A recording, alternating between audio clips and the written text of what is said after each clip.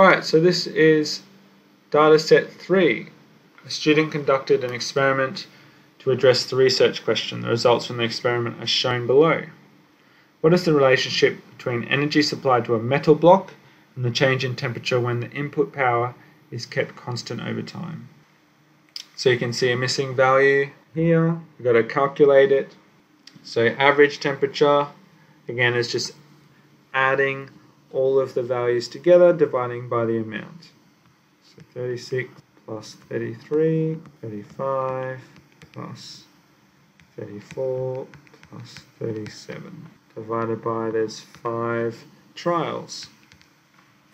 Put it into your calculator. 35. Determine the absolute uncertainty of the mean for the temperature T after the water has been heated for a time T equals 180.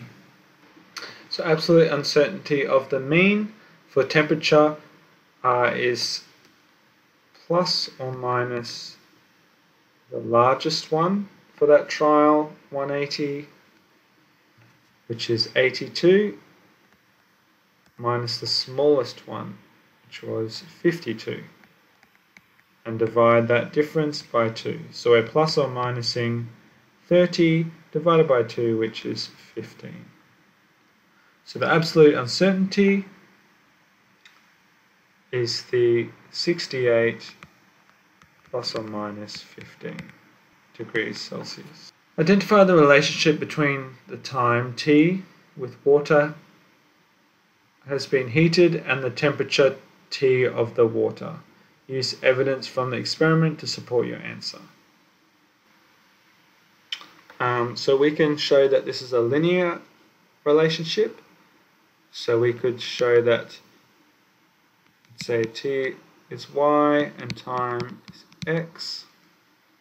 So you want some sort of relationship like this.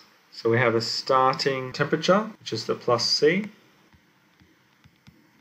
30.5. We just need to figure out the gradient, which is the Y, the rise over run.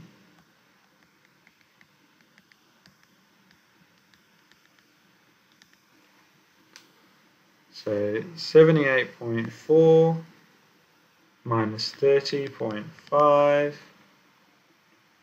divided by 240 minus 0. So on average, it's going up this amount per second, and that's our gradient. So y equals 0.1996x plus 30.5 as our starting temperature. It is a linear relationship. Yeah, and you can see that it's slowly going up. You could show this further by doing it in intervals. Predict the temperature of the water after 300 seconds if the water continued to heat at the same rate. So then we use this equation that we just found, and we sub in x equals 300.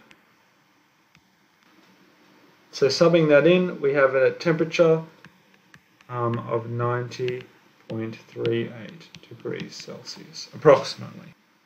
And that's all the questions. I hope that was useful. Thanks for watching.